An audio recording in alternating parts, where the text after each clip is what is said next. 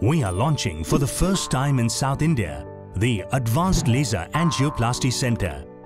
Kauvery Hospital, Chennai is the first hospital across India to perform government-approved laser coronary angioplasty to treat heart blood vessel blockages without open heart surgery. It is a technique where laser light is used to remove blockages in coronary arteries that are labelled not treatable with angioplasty. Here, a catheter is inserted into an artery that emits advanced laser light ray that eliminates heart blockages in its path. It eliminates the need for open heart surgery.